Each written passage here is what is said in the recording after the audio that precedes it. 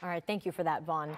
New at noon, South Carolina Highway Patrol troopers say a crash on I-20 eastbound left 2 people dead. Troopers say this happened around 3 a.m. on Sunday near mile marker 70.